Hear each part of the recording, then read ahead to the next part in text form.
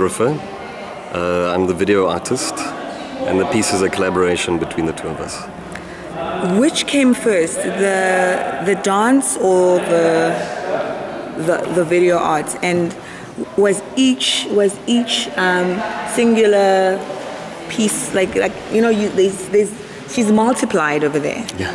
So did she have to multiply herself, or did you multiply her? That's actually where the whole piece started. Was just her. She wanted to see what would happen if she was multiplied on stage.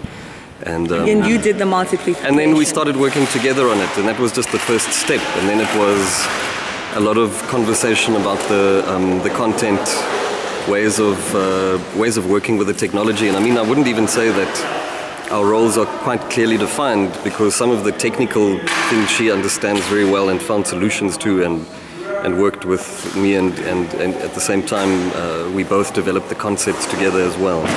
So there's quite a lot of kind of overflowing of areas of knowledge and work. But the piece evolved kind of over a long period. And how long was that period? Whoa, we started working on this in 2011. Wow. We created a short version of it. Okay. And that was how long? That was about 8 minutes. Okay. And then after that we had the opportunity to use a space for I think about 3 weeks in 2012, where we developed it more.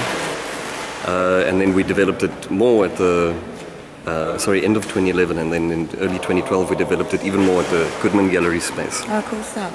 So it went through a lot of iterations, and yeah, it's a stringing together of ideas. I think I was saying to someone else earlier, the piece is actually a thinking process. Yes. It's not a story, it's not a clear statement. Yes.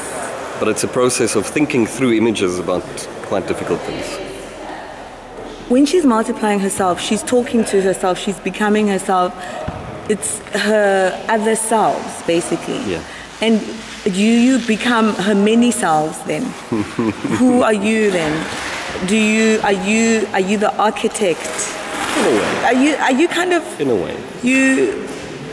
Describe yourself metaphorically in terms of how you saw this. Because you press a button and then she multiplies.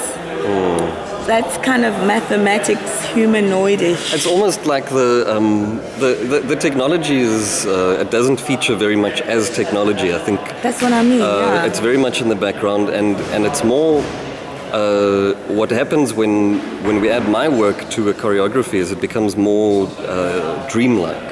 Yes. So it's almost as if the technology and what I do in the work allows that dream space to happen, where it's not simply a body on stage, but it's a whole imaginary interaction. And when you're working together, do you sometimes you like what she likes what you're doing, and then you like what she's doing? We fight a lot. And then, but I mean, like, is it a dance? Is what I'm asking, even for you and her, or do you have to watch what she's doing? Does she? Okay, she has to probably come and nearly see where, right? I think I would